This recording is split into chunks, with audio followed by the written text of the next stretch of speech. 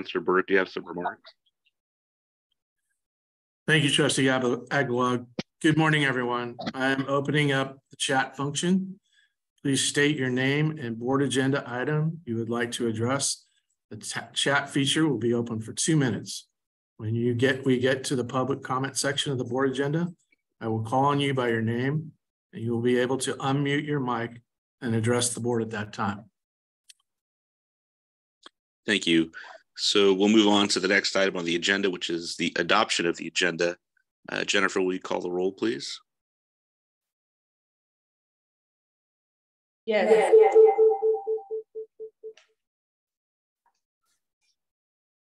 Just working.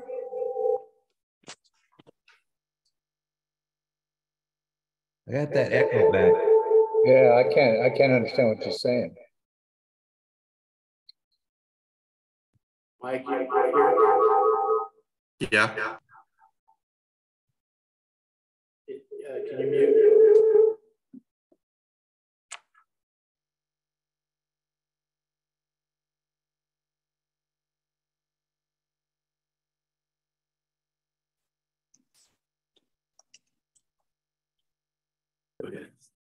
Trustee Corkins? Here. Trustee Meek? Here. Trustee Carter? Here. Trustee Gomez-Heitzberg? Here. Trustee Jimenez? Here. Trustee Aguilar?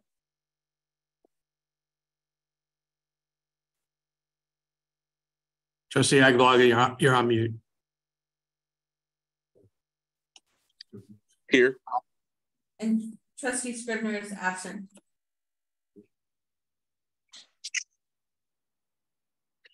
That concludes. Okay. Thank you. So that brings us to C. Tom, do you want to discuss the succession planning for the CEO position? Yes, thank you. Don't we need an motion to adopt the agenda? Yes. Oh, yes. So that's correct. Motion to approve the agenda or adopt the agenda by Trustee Meek. Is there a second? Corkins. Second. Okay, we have a second by Trustee Corkins. Jennifer, will you pull the board? Yes. Trustee Corkins? Yes. Trustee Meek? Yes. Trustee Carter? Yes. Trustee Gomez-Heitzberg? Yes. Trustee Jimenez? Yes. Trustee Meek? Yes. That concludes the vote. Thank you. Okay, so the next item is discussion. It's a discussion item regarding the succession planning for the CEO position. Tom? Yes, thank you, Trustee Aguilar.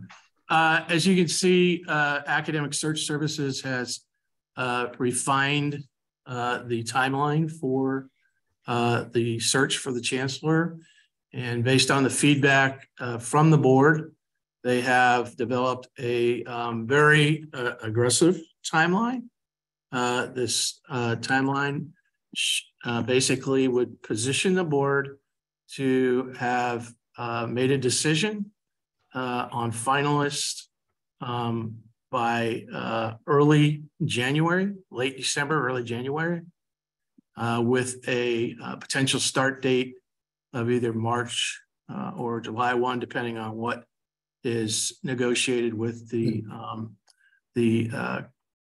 finalists for the position. So at this point in time, I'd ask if there's any questions regarding the calendar. I'll open it up to members of the board for any comments or questions at this time. Trustee Aguilar? Yes. As I'm looking at this, Tom, maybe you can help me. Where is it that we talk about, where the board talks about what they want to see in a chancellor? So I believe that's in the August 8th timeframe, basically. Hold on. August 8th description. Yes. Yeah, position description, fall 2020, MOQ, DOQ, all that. Yeah. There's a meeting, I see it. meeting with the board. Okay. just wanted to emphasize the importance, I think the importance, and I hope my colleagues would agree with me, of the district continuing to work cooperatively across the district. It seems like we've hit a very positive point, thanks to you, Chancellor Burke and Chancellor Christian, and want to see that continue for the betterment of the district as a whole. This is the Trustee Agbalog. Tom, I have some comments. You know, we've had an opportunity to talk about this issue now just a couple of times, and I've had some time to think about some of the decisions and the direction that we've given in the past regarding this issue. And I'm feeling more and more the need to have a trustee representative.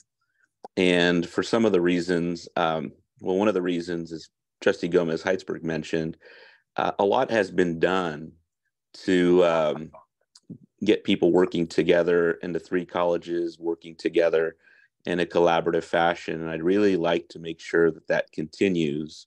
You know, I know that the committee will be comprised of different people, but I really think that the board's perspective needs to be there. And for those reasons, I'm leaning towards placing a trustee representative back on the committee. All right. I'd like to speak to that. Trustee Meek. Tom, on your under September 11th and 14th on your timeline, you've got search committee roster finalized, including a board of trustee participation. Yeah, I think that there was an anticipation of the potential change in direction. Yeah, and that was included. I think you all know how strongly I feel about this, because this is the one of the most important hires district-wide, and our hire. I'd like to suggest that Trustee Gomez-Heitzberg be placed as the board of trustee participation. She has a really unique perspective that we haven't had before. She's been on both sides of the fence, and I think she's been on the board long enough, and certainly with her past experience, she's gonna be able to oversee it. And even though she's a non-voting member, she'll be able to bring back to the full board when we look at these nominees as they move forward of how they'd work in the college and how they'd work on the board also. Thank you. Romeo? Thank you. I'd like to speak to that as well. Sure, Trustee Carter. Oh, okay. I'm just wondering why if we have a trustee on that committee, why are they non-voting? Trustee Carr, the reason is they will have to vote on the finalists, on the final decision. Well, they'll get a vote there, but why wouldn't they get a vote when because all they're doing is thinning out the ones we don't want, right? So why wouldn't we get I think the trustee should have a vote, is all I'm saying.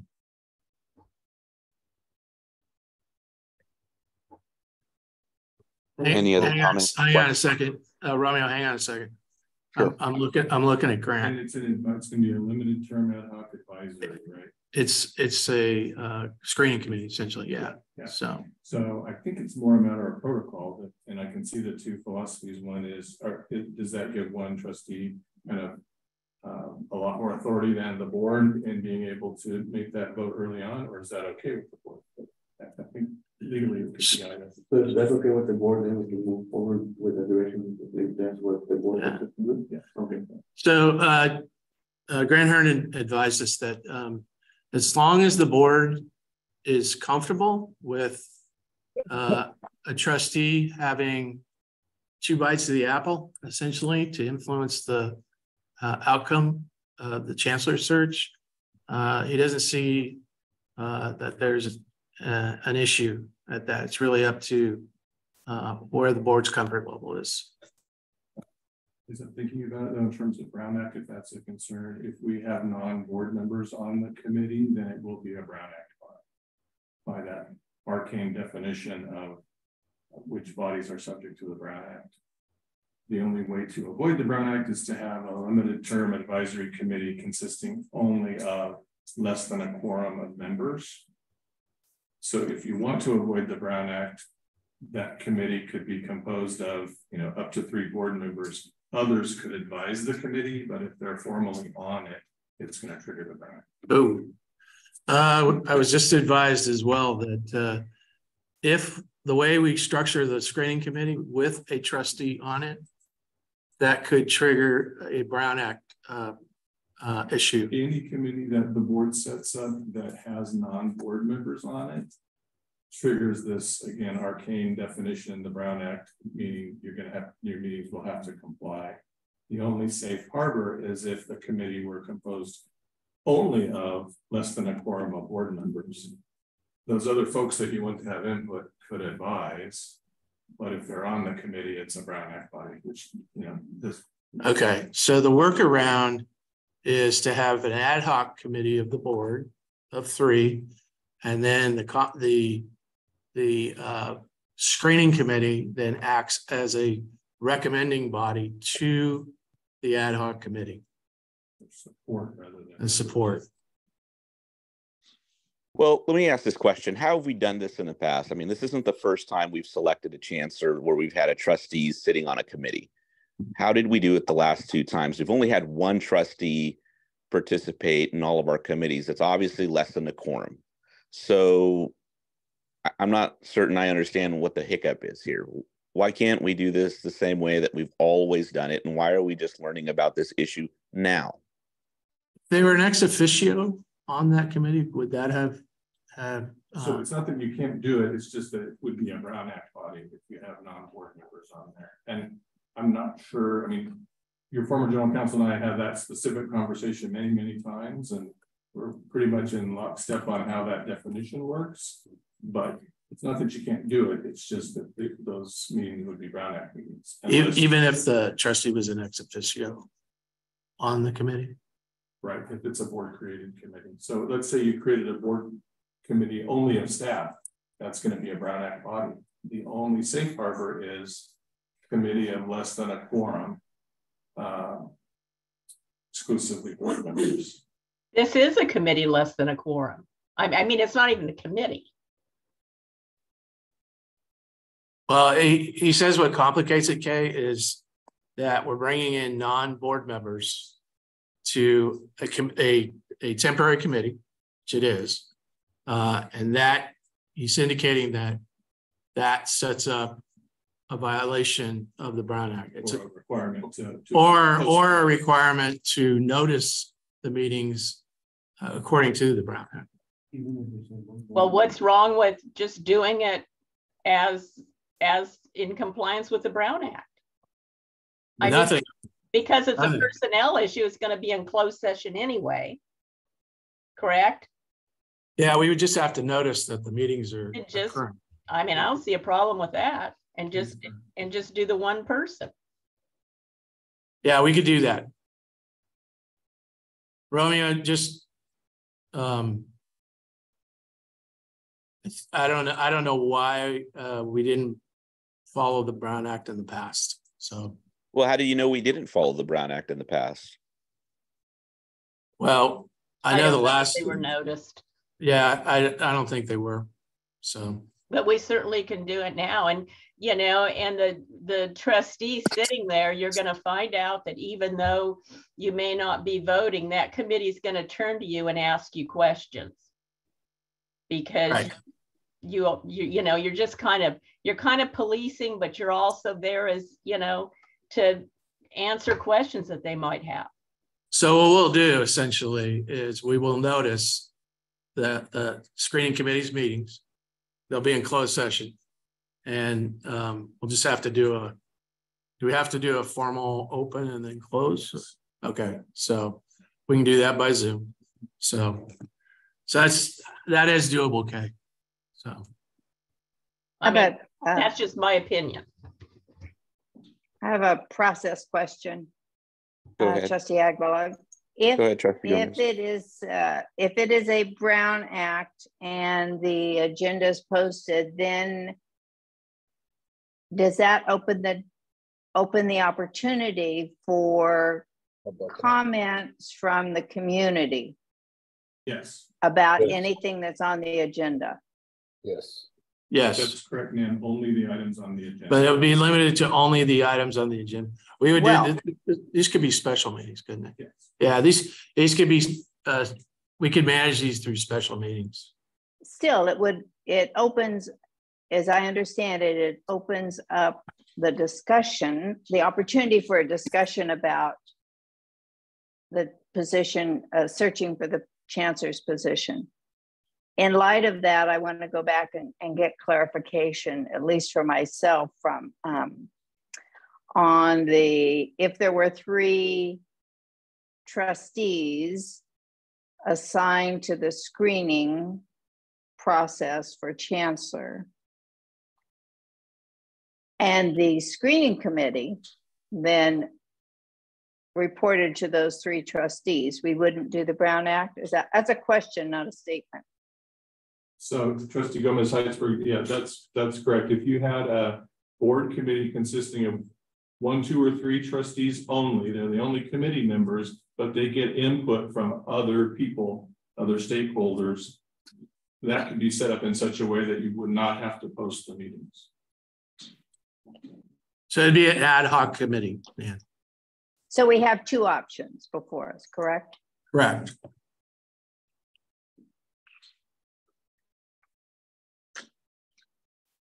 Couldn't you do both?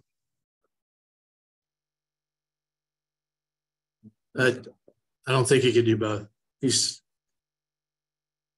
Well, I'm going to restate my position. I think that we need to go back and have a trustee representative on a committee the way that we had for the last 2 chancellor searches. And if they've got to follow the requirements of the Brown Act, so be it. That's what the law says, and that's what we're going to do. And I don't have an issue whatsoever with Trustee Gomez Heitzberg serving as that representative. She knows the inner workings of the colleges. She was an administrator there. She's a trustee. I think she understands very well this board and the direction that it wants to go. She has a very keen understanding of process, and I think that she would be a valuable addition to that committee and would serve as a resource to that committee should members of the committee have any questions about the board sentiments or process or anything else for that matter. I think she's very well equipped to be our representative, and I would second that as a motion. I just like to say one more thing. You know, when Nan, you're talking about a discussion is when people talk back and forth. Mm-hmm. If someone wants to address, that body is there, am I right, Grant, to just listen, just like we are in any public comment? Right. And that would have to be an education process to the entire committee, because the entire committee is not normally used to that if there was someone there, they are only there to listen and not respond. Understood.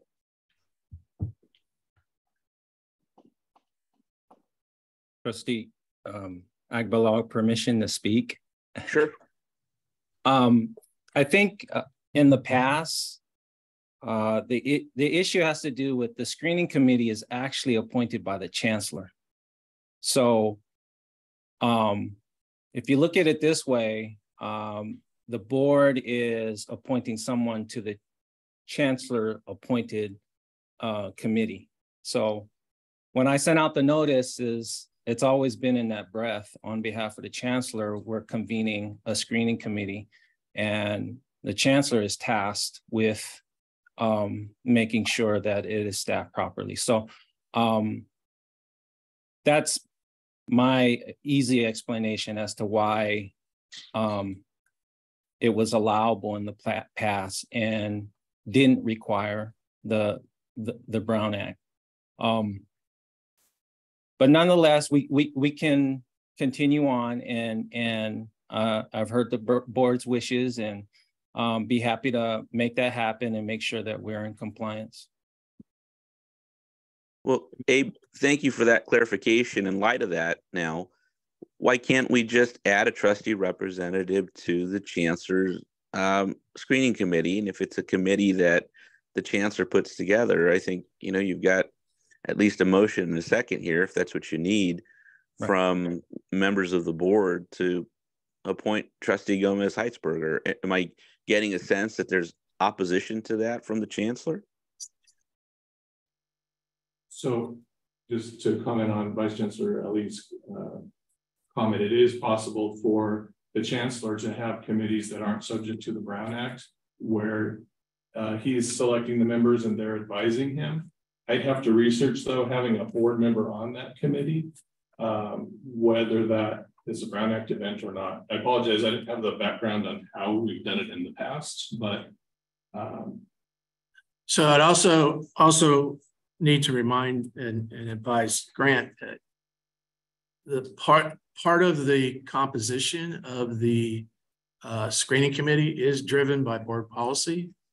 And Grant, I don't know if that impacts the. Yeah, I definitely could take a look at that. I hate to hold. Okay, so why don't we? So I'd ask: is there a consensus of the board if we to proceed with Trustee Gomez Heitzberg to be on the screening committee, and then subject to a follow-up review of the requirement to follow the Brown Act with regards to the screening committee's activities? I don't have a problem with that, but I don't want it to change the timeline at all. I was just going to state the same thing. August 8th is the next one. So that's okay. So I guess we have to pick a theory today to get this committee in motion. Oh, no. Right. We have time because the committee can't meet until the faculty essentially have returned. The faculty have to return from the summer recess to make their recommendations to me on their participation. Okay. So we have some time for you to do the research. Okay. So. Well, the structural makeup of the committee can be determined now. Finding out who the individual members will be from faculty and other groups, I mean, that can come later. But I think we can establish what the structure of the committee should look like now. Yes, you're correct, Trustee Aguilar. We've got that done. I mean, you just pull it from the last one, unless you're going to make changes to it. So basically, the only we have the structure that we presented to you at the last board meeting. The only question now was whether or not a trustee was going to participate in the screening committee or not. Okay, well, that's been answered. So is there a consensus of the board for Nan to be the representative? Yes. Yes. Yes. Yep. Okay. And she gets a vote, right? Yes. I'm kidding you. Well, we don't want to send you in there with an unloaded gun. I've been pretty effective without ammunition, Kyle. Wait till you get loaded up. Let's see what happens.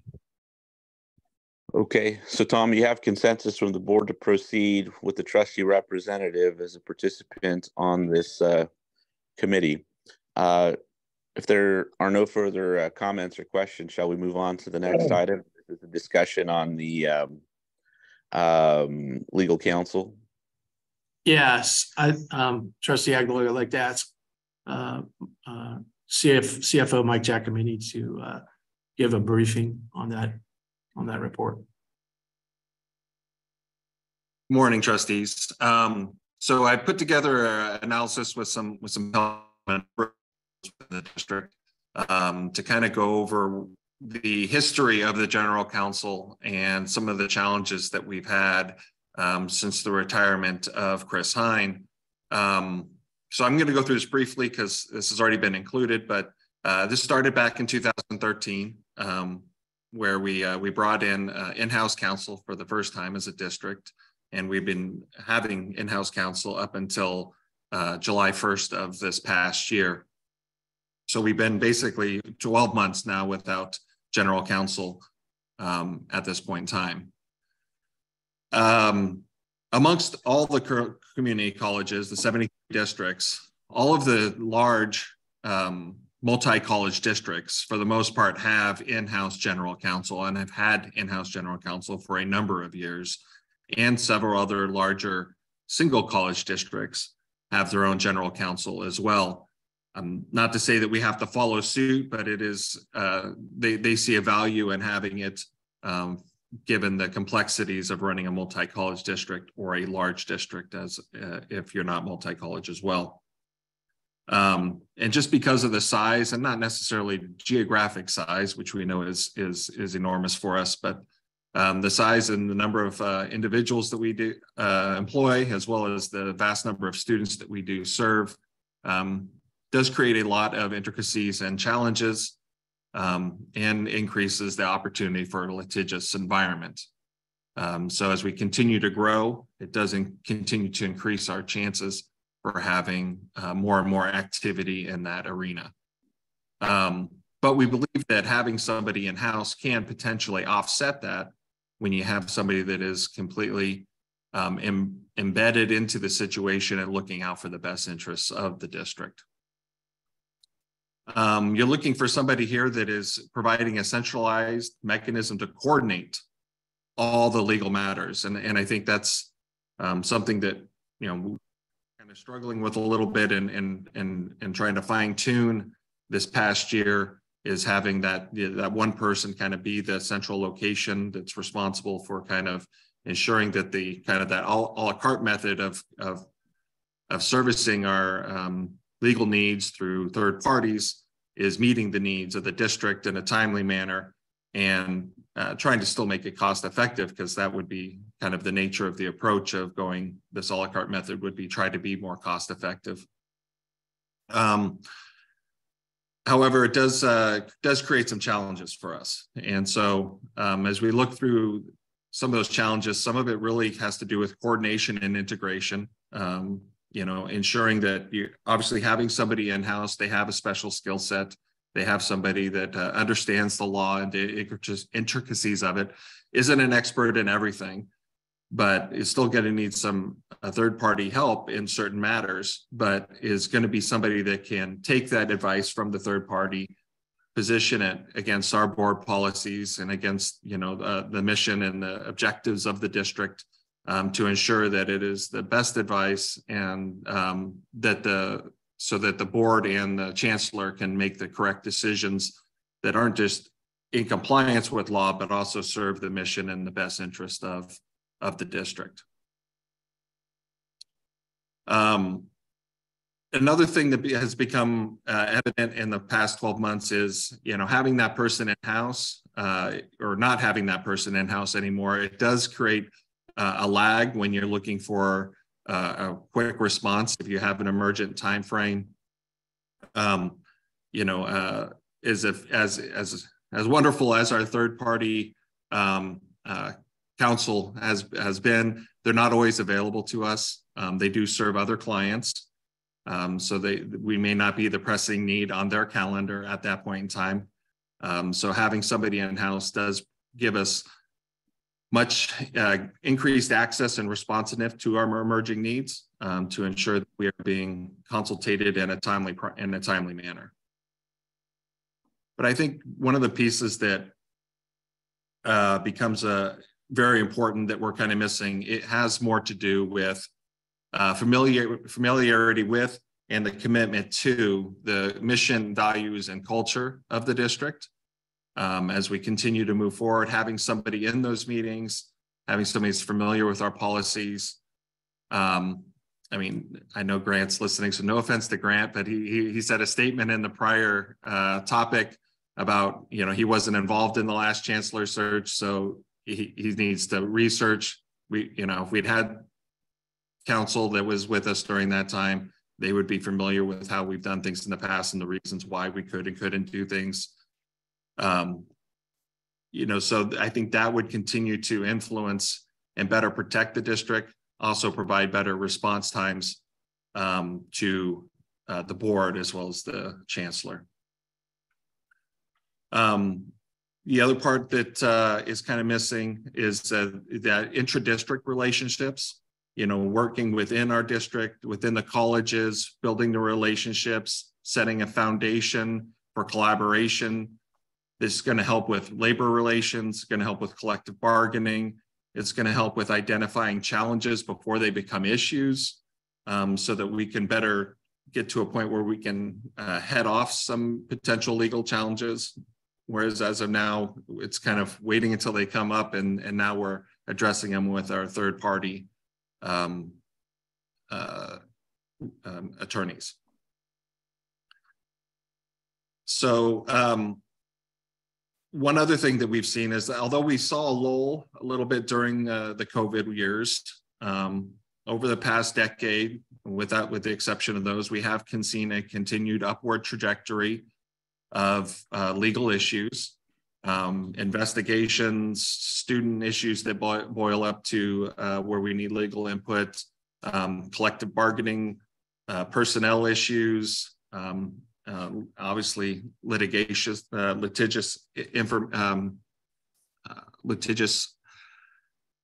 events that we need to take care of.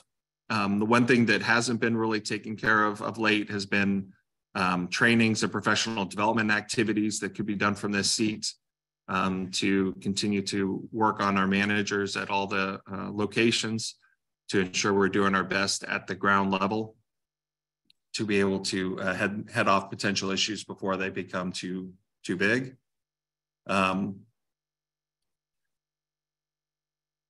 So I guess what we're looking at here is, okay, well, one of the things that we could say is, well, what's the cost difference going to be?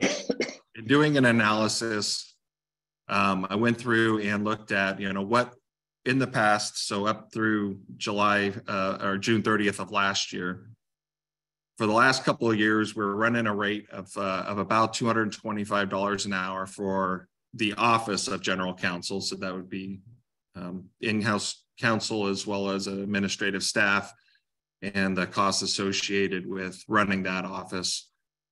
This is not including any settlements or things like that, just the time to do the work. And then we have our rates for our outside counsel. Although we did just get a letter from LCW, they're seeing 11 to 14% increase is above these rates that are posted here that will start July 1st as well. While we're paying for in-house counsel, 40 hours a week, 52 weeks a year, we're not necessarily doing that for our outside counsel. So there is going to be not necessarily an apples to apple correlation when it comes to it, but this last year, we're looking at about an average of about $680,000 in cost for the 2 years up to the retirement of Mr. Hine. We're averaging about $568,000. Now that being said, we just got a letter from Schools Legal with an increase of $42 an hour. And then of course, I just talked about the LCW increase. So we expected that gap is going to continue to increase as the costs for outside counsel per hour increases as well. Additionally, these increases in outsourcing do not include the increased workload to human resources and business services for being more hands-on and being the liaison between the district and outside counsel. And this takes them away from their core duties and the costs associated in form of potential risk, liabilities, and exposures, as we are not necessarily the experts in those areas. So I think in summary, I think in-house counsel, general counsel provides numerous benefits to the district that cannot be achieved through piecemealing outsourced legal services with increased risk and liabilities to the district In-house counsel assures the board, district, and employees that a dedicated individual serves a single-minded purpose to protect the district's interests, assets, image, and brand. And that is my report on an in-house general counsel review. Thank you, Mike. I have a lot of comments, but I'm going to hold on to those and open up the floor to any trustee who may want to make a statement or ask any questions at this time. Romeo, this is John Corkins. Could I speak? Trustee Corkins, go ahead. Mike, thanks for the presentation. I've reviewed it. It's very thorough and it's very accurate. Chancellor Burke, I think when we did this last time in 2013, I was involved with you on the cost analysis, and it was cost effective to move to in-house counsel. But at that time, we also had a concern as a board of trustees about a number of other issues. And then we felt the cost of in-house counsel, whether it was cost effective or not, was justified for the protection of the district and for the efficiency that Mike has summarized it very well. So I've been going to ask for some months now what happened there, because I think we need in-house counsel regardless of what we've got to do outside. And in-house counsel cannot replace expertise of a Grant Herndon or Eileen O'Hara or some of these others that we still need to bring in for specific issues. So that won't change. It looks like, and if I remember, based on the $225 per hour, in-house counsel with overhead staffing and so forth was costing us about $450,000 a year, Mike, I think roughly, if I remember budget numbers. And we started at about $300,000 a year. And Kay, I think, was involved too. And we were looking at saving money, but then we also realized soon it wasn't saving us money, but it was saving us time and presented some efficiencies that we don't have without in-house counsel. So I'm very supportive of finding in-house counsel for the board. Thank you. Thank you, Trustee Corkins. Are there any other members of the board who wish to make any comments or ask any questions at this time? Romeo? Yes, Trustee Carter, go ahead. So, I've been kind of back and forth on this all along. And, I think that we had just such an ideal guy there with Chris, because he had such a great personality and abilities. Although a lot of what he did, I questioned and I wondered about. When I had my large home building company, we looked at this back and forth because our legal fees were getting so ridiculous. And we hired in-house counsel for a while. It worked out fine. And I think it worked out pretty fine with Chris, because he was kind of a unique person. And I think that Mike did a wonderful job on laying this out, and I agree with everything he said there, and kind of following along with him. But I have to say I'm kind of on the fence on this whole thing, one way or the other. I see the importance of it, but I look at the cost of it too. And it's not just hiring an attorney. You've got a secretary and a couple offices and, all the other expenses that go along with it. So if we're careful and nothing bad ever happens, we might skimp through and do okay without it, but that never happens. So anyway, that's just my thoughts. I'm kind of on the fence. Thank you, Trustee Carter. Any other questions or comments for members of the board? Trustee Agablog, this is Kay. Go ahead. You can look at these numbers and everything, but there's an unknown factor there that if we had the in-house, we still don't know what cases are going to come up and how much we're going to need outside counsel. With Abe here now, and he knows I'm assuming and will, we're going to have a better handle on a lot of our HR issues. But I do see that, but Abe, I think you may be filling some of this or plan on it, but I don't know where we are on that training district wide of how people should handle things so that they don't escalate up to a level of even coming to us and then having to, it seemed in the past we used outside counsel a lot, even though we had inside. Mm-hmm. don't know how many questions are in there, but there it is. Thank you, Trustee Meek. Any others? This is Trustee Jimenez. Go ahead. So I do believe we need an in-house counsel, but we need to be careful on who we select, because I would like to see the numbers when we have Chris in-house. How much money did we spend in third parties counsel? Because if we have an in-house counsel and we're still spending a lot of money in third party counsel, then this wouldn't make much sense. So I support having an in-house counsel as long as we can work with our team to try to limit as much as possible when we go out to third-party councils. Thank you, Trustee Jimenez. Any others? Trustee Aguilar. Go ahead, Trustee Gomez-Heisberg. Yes, I appreciate the thorough analysis. I was looking at the large districts that had in-house counsel, and I have to think, knowing something of those operations, that there is an efficiency that is gained by having in-house counsel. And there's also a cumulative experience with the work that we do and, frankly, the players that we have in our community. I am in support of an in-house counsel. I also am in support of maintaining those experts in the legal field that can help us with specific legal matters. And I'm thinking in particular of Liebert Cassidy and Eileen O'Hare, who has worked with us for so many years. I think has a real sense of our board and also an expertise that is sought out from across California. So I want the best of both worlds.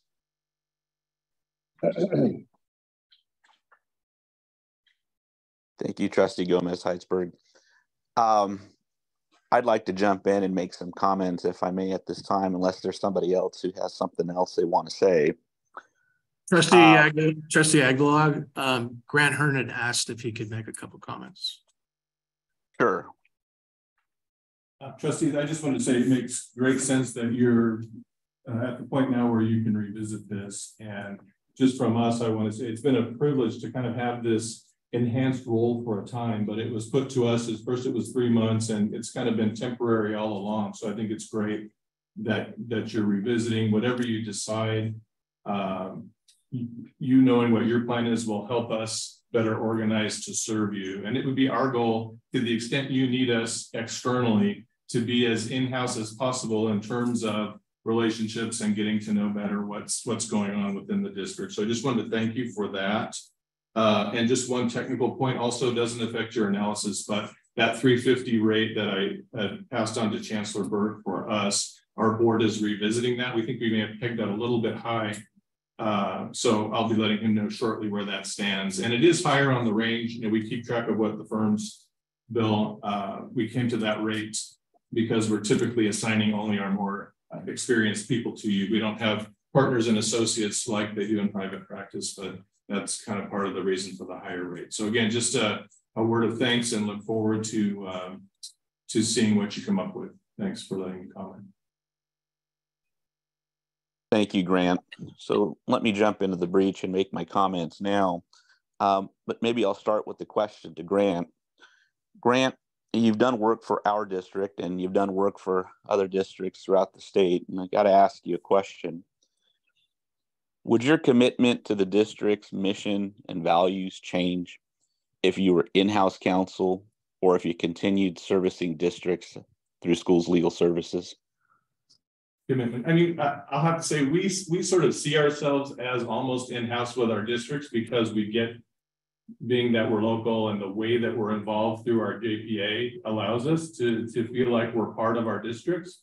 But it's also not the same as was pointed out. I mean, we've got 50, 60 districts that we're serving. And so that's not the same as a dedicated person who intimately knows everything that's going on at the moment. So again, it happens naturally that we form those contacts, but it's not the same as a single person. So what you're saying is that because you service other districts, does that mean that your commitment to our district is diminished in any way? I mean, I don't like to think so, but I mean, we're just talking about, you know, it's different than having a person whose entire day is only devoted to KCCD matters. But we're very proud of doing the work for you and our relationships with everybody. I'm just realistically. Well, you know, there's been times in the past where I've done work as a consultant for different groups and organizations and businesses. And I can tell you there's been times when I've juggled multiple relationships. And even though, you know, I was hired by different groups, I could tell you that whoever I was with at the time was my most important client. And I service people that way. Absolutely. I've had the opportunity to work in districts that had both in-house legal counsel, KCCD, and outside legal counsel through the Delano Elementary School District. And, you know, as I'm hearing Mike's presentation, I hear all the points that he's brought up. And frankly, I think it had the opposite effect on me. Where I was like Trustee Carter, maybe on the fence, I think I'm more leaning towards outside counsel for the reasons Mike stated. And I'm going to tell you why. I used to work for the state prison system. And at the time, the state prison system's budget grew exponentially. That budget increased because of lawsuits. Lawsuits filed by inmates who claimed that they were receiving inadequate medical care. And that inadequate medical care resulted in cruel and unusual punishment. A federal judge agreed with the inmates and placed a receiver in control of healthcare for the state prison system. And rules were changed that held individuals, administrators, and such within the prison personally liable every time there was a misstep on the healthcare side for the prison system. And doctors as well were held accountable. All that being said, that created a practice and a mantra, which basically, to sum it up, meant when in doubt, send it out. So every doctor, even though we had in-house physicians licensed by the state, some of them specialists, to treat inmates within the prison system, when in doubt, they would send out the inmate to see a physician in the community, usually a specialist, at a premium rate to the state taxpayer. I kind of see similarities in that with the way that we do business in the legal area within our district. We had in-house legal counsel.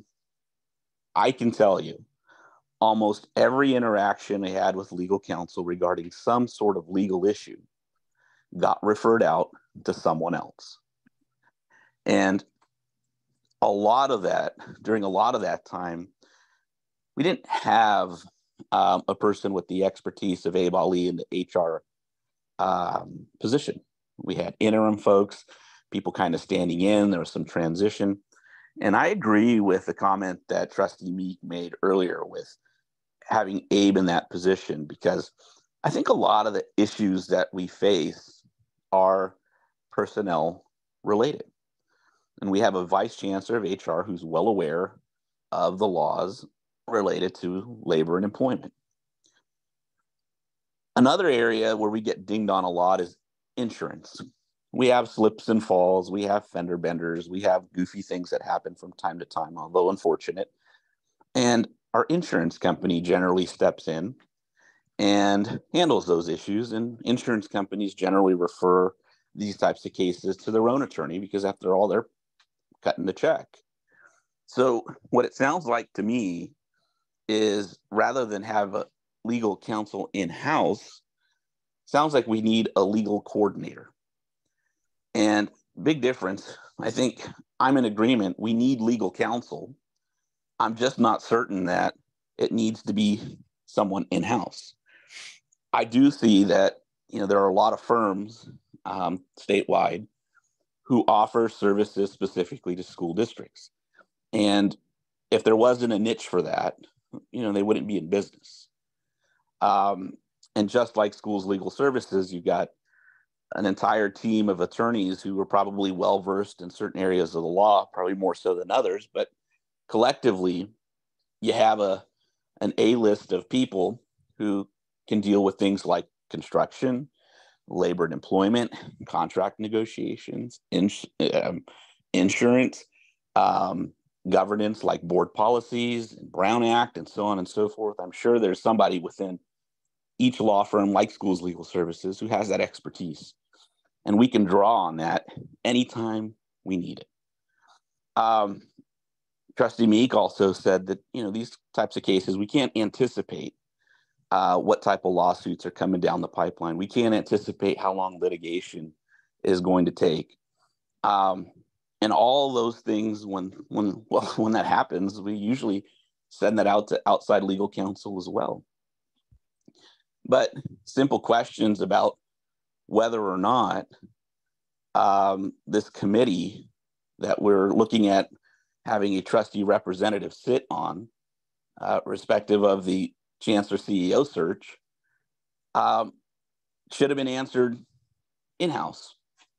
But the answer was provided to us not by our in-house counsel or not somebody acting as in-house counsel. The clarification came from our Vice Chancellor of HR. So, I think a lot of the institutional things that were concerns in the presentation could all be addressed by people who work here and have been here for a while, like a chancellor, Vice Chancellor of HR, your board, so on and so forth. Now, relationships with other districts, so on and so forth. Well, there are outside legal firms who specialize in education, like Schools Legal Services, who, as you just heard from Grant, represents upwards of 50 districts. I don't know how much better networking you need than that. And, you have general counsel inside who has communication with the general in-house counsel from other districts, while good. I don't see how that's any better or any different than a law firm who has 50 clients within the state and represents them on various issues. I think you still have that expertise. I don't know. Some of the issues that were brought up about efficiency, I think what that basically tells me is you got to work on your contracts and get better terms. And, the argument that other districts have the position too doesn't really fly with me. You got to remember, I sit on a county civil service commission that approves positions, job specifications, qualifications, salary ranges.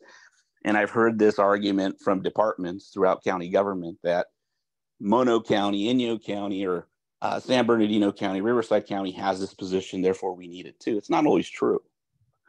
I think, if we want efficiencies, we've just got to demand it. Now, I've also had conversations. I appreciate Trustee Carter's comments about his struggles as a personal and private business with in-house counsel and outside counsel. And I've had conversations with attorneys on this matter. And I can tell you that, if it were me and it was my business and I needed an attorney, I'd want the best attorney that I can afford. I'd want a shark, and I'd accept nothing less. Well, when we post a position for general counsel at the salary range that we offer, it's a generous salary, but a lot of attorneys in private practice would not leave their lucrative law practices to take a haircut and come work in-house for KCCD. We would be getting a different type of attorney.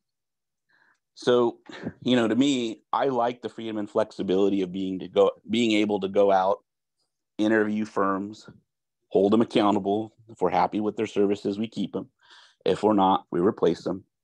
We could always dictate terms and negotiate rates. We could always set a cap on the services.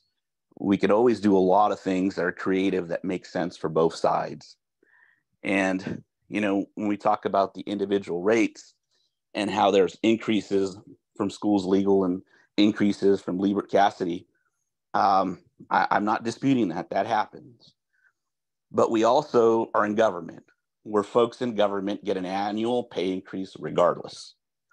They get COLA, they get negotiated percentage increases. So our rates go up too. So I'm not quite sure that, you know, the comparison of rates really holds water with me. But now there's some other concerns that I would have, but I'd just pause and allow anybody else to jump in. But that's where I stand. I think I'm leaning more and more towards legal counsel.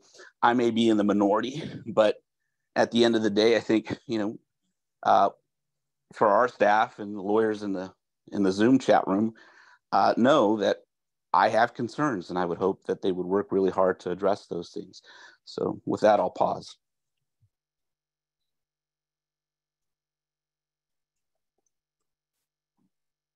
Wait. Can you hear me? Yep. You mentioned an organizer or a facilitator. I think that's an excellent idea. We actually did that. We hired a paralegal to come in and work as kind of a liaison between, you know, as anything legal came in, it landed on her desk and she dealt with it. So maybe that's a way we could go here as kind of an in-between. There's all this work that comes in. It has to go somewhere. It has to land on somebody's desk.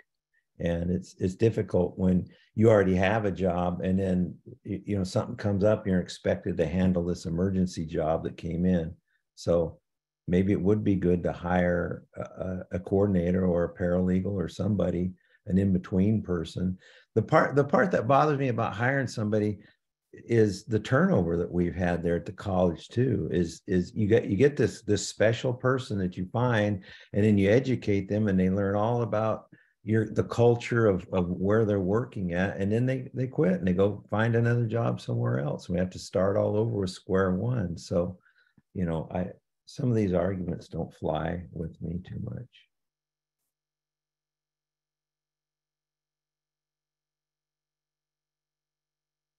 Thank you, Trustee Carter. You know, to speak to a paralegal or a coordinator, I mean, we have Suzanne Galindo, who's been sort of serving in that function now for a while. And I think she's plenty capable of coordinating and determining, you know, what department certain things land in. We get issues with personnel. She works with Abe, and, you know, there's maybe a little clarity that needs to happen within our own internal staff about figuring out where things need to go and to who. I mean, I know we have an item later on our agenda in closed session related to a lawsuit that we were made aware of a few meetings ago, and we're just now getting an update today. You know, I've been very curious to find out who's been working on that issue for us, and who made the call to do what. I'd like to know a lot. And, you know, I kind of get the feeling sometimes that folks that are on contract or on retainer sometimes are a little more responsive. Not knocking anybody in particular, but I mean, that's just the way I function. But that's just me. This is Trustee Jimenez. Go ahead. Well, it makes sense. Maybe we can go with the law firm and see if they have a lawyer that can be a part-time in-house lawyer, perhaps like work 20 hours a week to help us navigate whatever we need to. And then everything else do it through a third-party law firm that requires it. Trustee Aguilar, can I speak? Go ahead. I think based on the feedback from the board so far, is what I'd like to do is convene with my vice chancellors to look at a potential couple of options. I think the key is what we miss in the general counsel is the global coordination, and as well as the ability to get answers to kind of, you know, simple legal questions quickly. I think that has been what we've missed by not having, you know, general counsel sitting here in-house. What I'd like to work with the vice chancellors to explore some kind of potential hybrid medium, as suggested by Trustee Aguilar and Giovanni, as well as Trustee Carter, and then see if we can find a potential solution that kind of meets the needs, but also meets the desires of the various trustees. You know, Tom, I'll say this.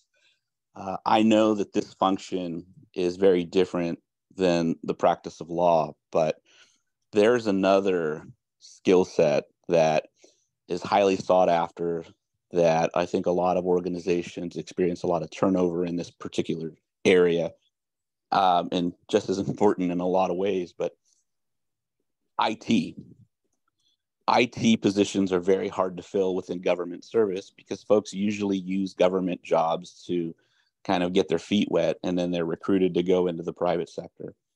And it's very hard. Even private sector HR or IT companies have difficulty retaining people, because they're in such high demand. They command a good salary, and they can go basically wherever they want and get their quote paid. But if you're in an organization, you need your internet, you need your computer files, you need to be able to email, your phone systems need to work. And we encounter those types of issues daily, even within the college system. I did it too. And getting somebody to respond, sometimes there's a lag, and there's deficiencies. But I was finally able to find a vendor, shameless plug for Grapevine MSP, but in the negotiations of an agreement with them, I made for certain that I had a single point of contact that I could contact right away, who would be responsive. And if that person was unavailable, vacation, out to lunch, or sick, or whatever, there was a number 2 person. So I can tell you, I know IT is different from practicing law, but when we have agreements in place, we have to make certain that we have a point of contact that's always available to us. Just like we would want a doctor who's on emergency call. There's got to be somebody who'll pick up the call, at least take down what the issue is, and work through it. So, I think we should have conversations with outside firms. And I think schools legal services should be thrown into that pool, where we should have a conversation in terms of, these are our needs. Can your law firm service our needs? And if the answer is yes, let's work through a discussion of what that would look like, rather than, continue to try to make, just square peg fit in a round hole of figuring out a way to make in-house legal counsel work. Because I think moving forward, we've got a couple of lawsuits. We're all familiar with those lawsuits, and they're going to take a lot of time and a lot of work. All of those cases are going to be handled by outside firms. So, it's not like our general counsel is going to be going to court and arguing on our behalf. And that's how I feel. I've seen this issue both ways, and I can tell you there's one scenario that I'm more happy with than the other. Trustee Aguilar? Go ahead, Trustee Corkin. Yeah, Tom echoed kind of where I was going on this. I remember, Tom, that Chris used to give us an annual summary of the hours spent. And I was going to ask Mike and Abe, but I know that in-house counsel spend a lot of time reviewing contracts, reviewing employment contracts, and doing a lot of the day-to-day. And that gave us the strength of that day-to-day, able to go to somebody. Also helped us with our foundation boards and minutes, bylaws, things like that. If we got into something that was more specific, Brown Act, we went to Grant. If we had something that's more specific on a other issue, we got Eileen, or we went elsewhere. And to echo what Kyle said, I agree. We use an in-house firm, but I have them on retainer. They're at my beck and call for day-to-day contracts, small issues, and so forth. And then I have another firm I use that's got a group of about 40 attorneys, and we use them for specialty items if we have to go HR, if we go into legality, water, things like that. So maybe there's a compromise here, but I think if Tom can talk with the vice chancellors and get us a sense, and Tom, maybe we can find what Chris was doing. I remember we thought it was money well spent when we looked at all the hours he was doing with his people to review contracts and so forth. Now, maybe it's a different day and time, but there is no one attorney that's going to do all for you. There's just no way. And the outside fees you're looking at are cheap in my mind, because we pay a lot more than that for the folks we use out of Fresno and Sacramento. So, but I like Tom's suggestion, Trustee Aguilar. Let's talk with the vice chancellors, and let's not make a decision today, but let's not leave this subject. Let's keep looking into it and see what we think the best compromise might be. Thank you, Trustee Corkins. If I may share, I'd be more inclined if Tom wanted to sit down with the vice chancellors and really define a scope of work and define areas where there are deficiencies and things that they would like addressed. And later down the road, perhaps, we can continue the conversation of whether outside legal counsel can, or an outside firm, maybe that's the proper term, whether outside firms can meet the needs of what it is that we want. Just from our experience here, at least my experience has been, we've had in-house legal counsel, a person who's paid for by the district, and almost everything gets referred out to somebody else. And to your point, there's just some groups that have more expertise in certain areas than others. Maybe I think we're all in agreement. We need legal counsel. I don't think at this point I'd support that legal representation being in-house, paid by us as an employee. Certainly maybe the structure that you have in your business is the best way to do it, where you have somebody who's on retainer and you use them as you need them. And maybe there's somebody within their law firm that's an expert in the subject that you really need. But maybe we can revisit that conversation at a later date, but maybe right now, just define the scope of work. Romeo, I have a question. Sure. Trustee me. Chancellor Burke, is this something you can bring back to us with a report in our August meeting? Yeah, I believe I could. Okay, thank you. Okay. So with that, any other comments, questions from members of the board? Okay. If there are none, then I think that this item doesn't require any action. But Tom, do you feel like you have sufficient direction from the board to proceed? Absolutely, yes. Okay.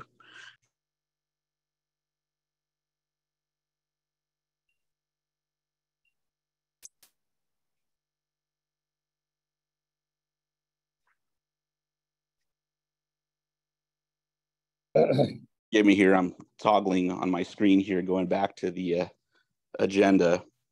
So we're at public comments, Trustee Eckler. Oh, very good. Bear with me here, I'm switching. All right, so we'll go to item number 2, public comments. This is open session agenda items only. The public may address the Board of Trustees on each of the agenda items at this time, or as those items are considered. Each speaker will be allowed a maximum of 5 minutes per topic.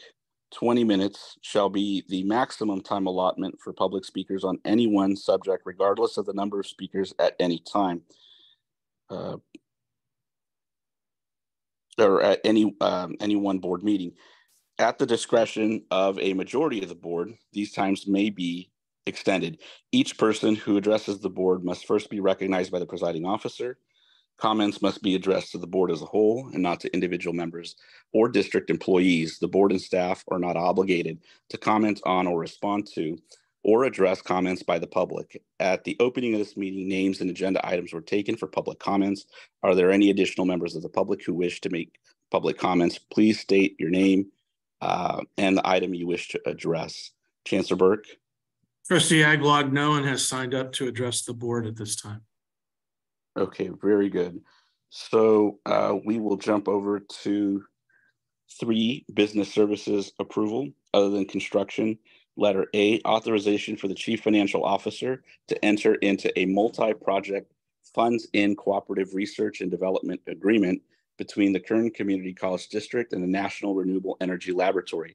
The term is August 8, 2023 through August 7, 2028, and the cost of the district is not to exceed $2.5 million to be paid from the RP040 Restricted Program Fund.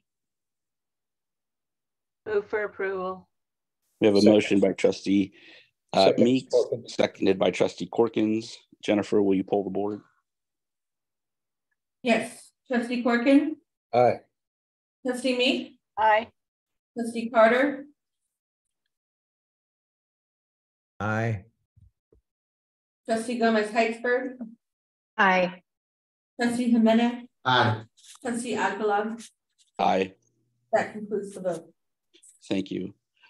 Next item is letter B, authorization for the Chief Financial Officer to execute a service agreement between the Kern Community College District and Academic Search for Executive Search Services.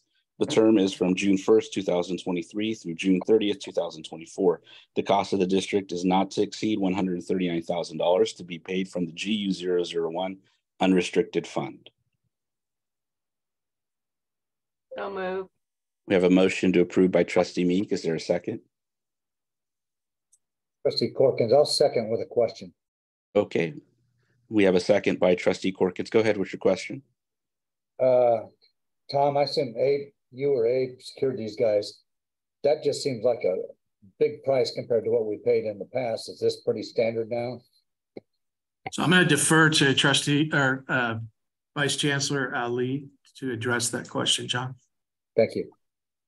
Yeah, these national firms command a price, a premium price, and I tried to squeeze out as much as I could, get clarification. I actually took 25% off of that amount. Wow. There was a clause in there that was written that anybody who applies for another job that's in this pool would get a 25% retainer on top of that. So yeah, I went through it thoroughly with this group. I know it's a firm that we want. They're top notch nationally. So that's the kind of money that you're going to spend versus a California firm, which would be half, probably 75% of what that amount is. The term is to June 2024. I assume there's no discount if we don't need them all the way to June 2024. This is the fee. Right? Yes. Yeah. Okay. That's why I figured that was the issue, because I know I'm used to seeing 50, 60, 70,000 for these searches. This seems pretty high. Okay. This is one of those, we got to bite the bullet and go for it, because we got to go higher. I'm with you. I'm with you. Okay. Perfect. So we have a motion and a second. Jennifer, will you pull the board?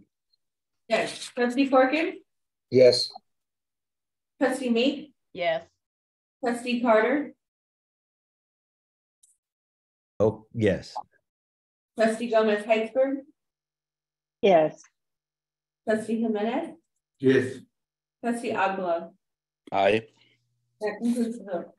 Thank you. Next item is letter C, authorization for the Chief Financial Officer to execute a service agreement between the Kern Community College District and the Statewide Association of Community Colleges to provide the district's property and liability insurance. The term is from July 1st, 2023 through June 30th, 2026, and the cost of the district is not to exceed $4,175,316 to be funded from the GU001 unrestricted fund. Corkins, move approval. We have a motion to approve by Trustee Corkins. Is there a second? Second, Gomez Heitzberg. Okay, we have a motion and a second. Jennifer, will you pull the board? Yes, trustee Corkins, Aye. trustee Meek, Aye. trustee Carter, Aye. trustee Gomez Heitzberg, Aye. trustee Jimenez, Aye. trustee Aguilar. Aye. That concludes the vote. Thank you. Next item is letter D, authorization for the Chief Financial Officer to enter into a interjurisdictional exchange agreement between the Kern Community College District and California Community College's Chancellor's Office for Craig Hayward to serve as a strategic advisor to the Chancellor and Deputy Chancellor for the California Community College System. The term is from July 1st, 2023 through June 30th, 2025. The district will be reimbursed up to $386,400 to be deposited into the GU001 unrestricted fund. Move for approval. I'll second that with a question again. We have a motion by Trustee Meek, seconded by Trustee Corkins. Trustee Corkins, go ahead. Tom or whoever put this, I don't understand what we're doing here. I've never seen this before. Can you explain to me and this individual, his value to them versus us? So, Trustee Corkins, this is a temporary loaning of a employee from our district to the state chancellor's office to work on statewide initiatives. Many of those initiatives we have an interest in as well. We will be backfilling with an interim into this position. So that's essentially the genesis for this. Mike, I don't know if you want to add anything to that. No, Tom, I think you covered it exceptionally well. I was just concerned, does it leave a hole in our system to try and backfill? We got somebody in mind, somebody internal, or what's your ideas? I'm confident that we will be able to backfill this position successfully. Okay, thank you. So we have a motion and a second. If there are no other questions or comments from the board, Jennifer, will you poll the board, please? Yes, Trustee Corkins. Aye. Trustee Meek. Aye. Trustee Carter. Aye. Trustee Gomez-Heitzer. Aye. Trustee Jimenez. Aye. Trustee Aguilar. Aye. That concludes the vote. Thank you. Next item, 4, business services approval. Letter A, authorization for the chief financial officer to reject all bids for the Bakersfield College agriculture building project. I'll move in favor of the motion. I'll We have a second it motion. with the question. Yeah, I've got Motion. go ahead. Motion by Trustee Corkin, seconded by Trustee Meek with questions. Go ahead. Explain this one to me. Yeah, I was going to ask the same thing. I'm going to defer to CFO Giacomini to explain. So we went out to bid for the science and engineering, I'm sorry, not the ag building. And unfortunately, when the bids came in, they came in excess of $10 million over what we had budgeted for, and expected, and several $100s per square foot higher than what we have been doing in our other projects of late. We believe that the timing of this going out to bid was part of the challenge. Is we're extremely busy in our local area. We believe that rebidding this and potentially looking at the delivery method as a potential change for later this fall could reel us some better results.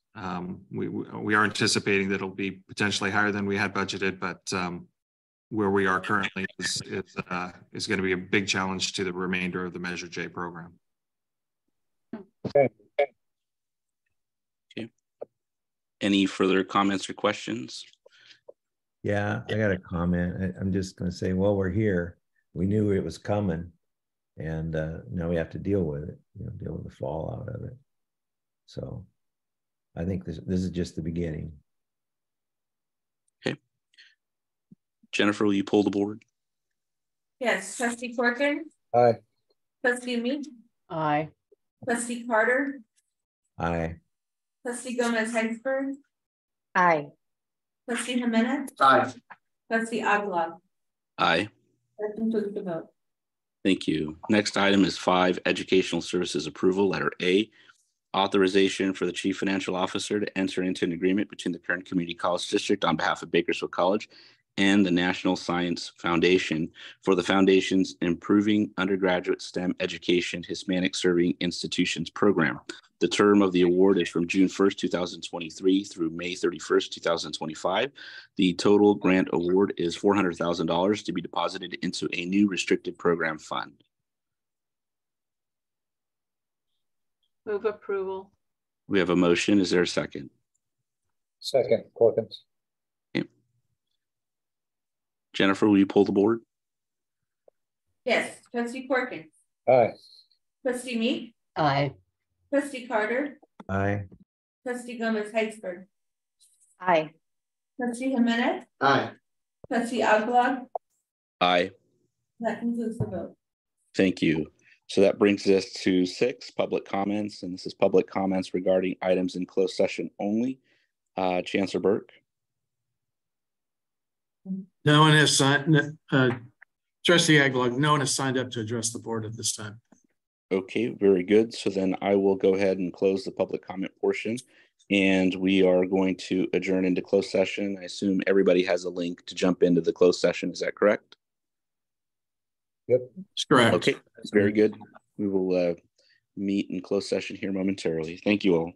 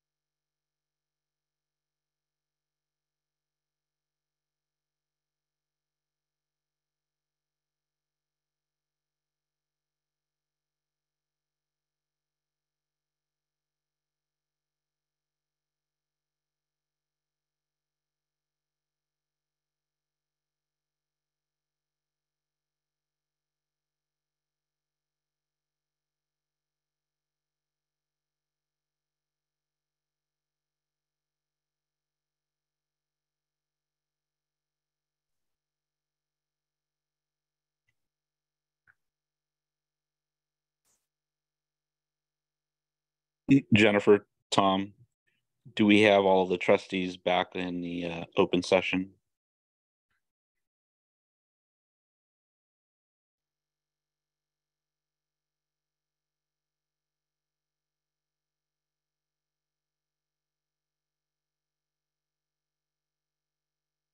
Looks like it to me, like everybody's back.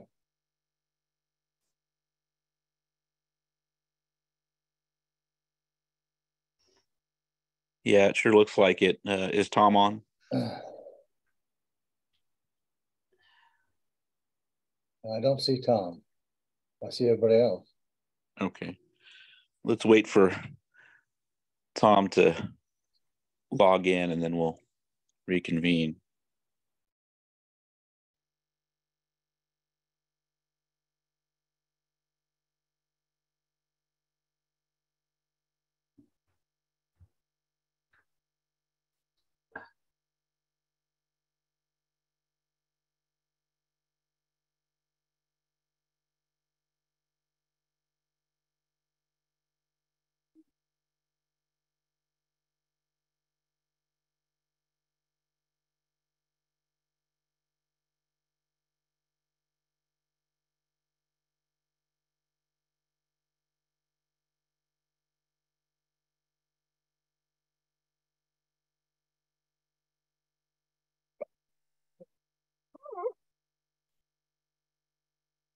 Trustee Ag. Okay, Tom, you're back. So are all the trustees back in open session? Yes. Okay, excellent. So the board will reconvene into open session. And the board considered some items in closed session.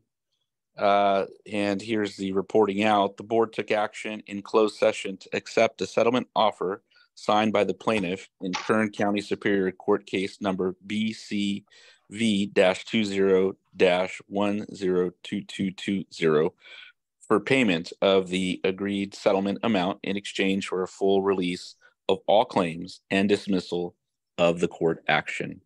So that concludes all of the items taken up by the board in closed session. And unless there's anything else, I think that concludes our meeting and we're hereby adjourned. Thank you. Thank you. Thank you all.